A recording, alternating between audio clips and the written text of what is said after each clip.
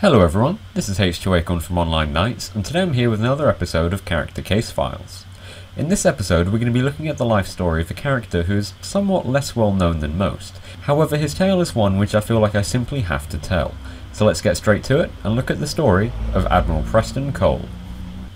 Preston Jeremiah Cole was born on the 3rd of November 2470 to Troy Henry Cole and Jennifer Francine Cole. He grew up on Earth, in a rural area in the state of Missouri, where his parents ran a small farm and was a middle child of 7, with 3 brothers and 3 sisters.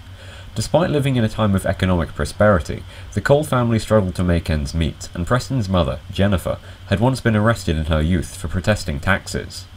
Neither of his parents had any military background, although both of Jennifer Cole's great-grandfathers had fought in the Rainforest Wars, one of a series of interplanetary conflicts in the 22nd century. As a child, his teachers noted that he lacked imagination and often struggled when it came to interacting with others. Since his parents refused to accept government financial aid, Preston had to carry out work on the farm to help support the family. This led to him frequently falling asleep in lessons, and at the request of his school, a social worker was sent to investigate the household to see if he was being overworked. The investigation found no evidence of any form of abuse, and the case was dropped. Despite his occasional social difficulties, Preston was immediately recognised for his academic ability. At the age of 10, he astounded his teachers by achieving a perfect score in an algebra exam, a feat which had never before been accomplished for that examination. For that reason, it was assumed that he had cheated. However, when he resat another paper under strict supervision, he again produced a perfect score. Despite his extraordinary intellect, his attainment began to slip throughout his later education, possibly due to the distractions of working on the farm, and he left school without the grades he had been expected to achieve. Cole's dream during his youth had been to one day go to space and settle on some faraway colony. However, due to his lack of money and connections, there was only one way off-world for him. On the day of his 18th birthday, he enlisted in the Navy. Once he'd finished training, he was made a crewman and was assigned to the ship Season of Plenty, a vessel under the Colonial Military Administration. Cole's awkwardness caused him to be picked on by some of the bridge crew. However, he soon caught the eye of his superior officers when he was discovered by the ship's AI to have invented a new form of multidimensional calculus, a brand new method for carrying out calculations for use in navigation in slipspace. This, in addition to his ability and hard-working nature, earned him a place at the prestigious officer candidate school on Luna, Earth's moon, after he was personally recommended by the Season of Plenty's second-in-command, Lieutenant Commander Neville. During his 3rd year at the OCS, in June 2492, Cole was one of 6 students suspected in a scandal involving the nighttime disappearances and pregnancy of Inna Volkov, the daughter of Admiral Konrad Volkov. Charged with unauthorized exit of the military base, Cole and the other 5 cadets were brought before a hearing, but Preston both denied the charges brought against him and refused to comment on the charges being pressed against his fellow cadets. He was threatened with 5 years of manual labour for obstructing a military tribunal, however he maintained his silence. Fortunately for him, these charges were dropped after 2 days, when the hearing proved inconclusive. 2 months later, in August 2492, Cole married Inna Volkov, indicating that he had indeed been the one involved in the affair. However, when Inna's baby was born in December that year, DNA tests carried out secretly by the Admiralty showed that he was not in fact Cole's son. This means that Cole's exact reasons for marrying Volkov are unknown. However, the two remained married for many years, and they later had 2 more sons and a daughter, all 3 of whom were his biological children. Cole was later assigned to the UNSC Las Vegas as navigation officer and made a 2nd lieutenant. In 2494, he played a major role in one of the first major UNSC engagements against the emerging insurrectionist factions in the outer colonies. Earlier that year, insurgent forces had ambushed the UNSC corvette Callisto and seized control of the vessel. The Las Vegas and 2 other light destroyers were sent to hunt down the captured warship, however they walked right into a trap. The Callisto lured the task group into a place where a hidden nuclear device was detonated, obliterating one of the destroyers, disabling another, and leaving a heavily damaged Las Vegas alone against the corvette. Apart from Cole and 1 other, the entire bridge crew had been wiped out by the blast, and the other survivor had been rendered unconscious. Cole therefore assumed command of the vessel and signalled a surrender to the Callisto. However, when the Callisto docked with the Las Vegas to recover survivors, Cole opened fire. He'd had a missile repositioned so that it would fly directly down the docking tube into the Callisto, and the massive internal explosion destroyed the corvette.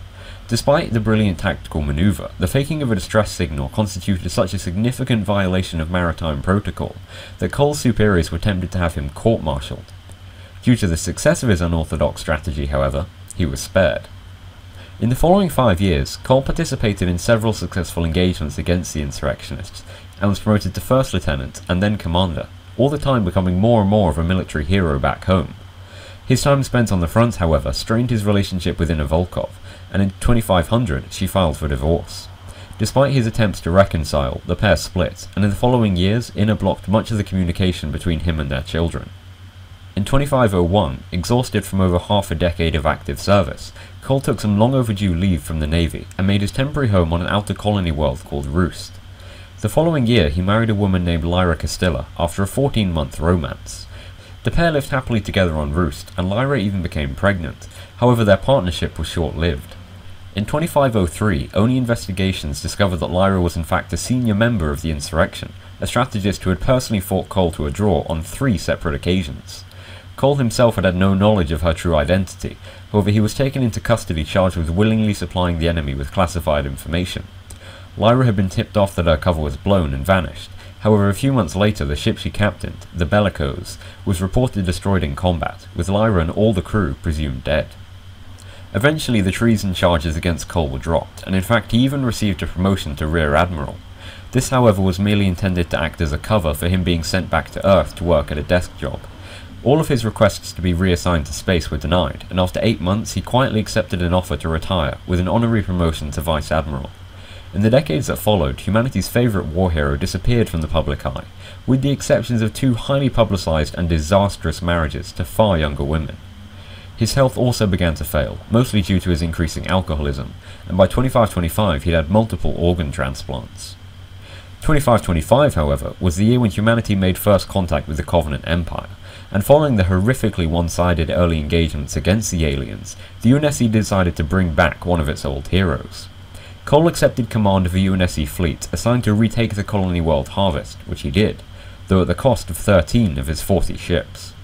Cole was given operational command of all UNSC vessels in the outer colonies, and over the course of the next 2 decades, he continued to successfully hold the line against the Covenant, winning every major engagement he committed his forces to. Cole also masterminded a new UNSC safety protocol, which was then named after him. The Cole Protocol was a set of regulations mostly regarding slipspace travel, aimed to prevent human navigation data and the coordinates for major human population centers from falling into Covenant hands. These same regulations also proved useful in suppressing insurrectionist activities while the UNSC was busy fighting elsewhere. But for all its strategic brilliance, the superior technology and sheer firepower of the Covenant meant that the cost of every UNSC victory was astronomical. More than 24 of Cole's naval engagements each saw at least 3 UNSC warships destroyed for every 1 Covenant vessel. However, the UNSC had no alternative but to keep reinforcing Cole's fleet and hope that he can continue to win these impossible battles. The Battle of Sai Serpentis in 2543 was Cole's last. He led a fleet of 162 ships into battle against a force of over 100 Covenant vessels. However, despite destroying more Covenant ships than was statistically likely in the opening moments of the battle, the Covenant soon began to gain the upper hand.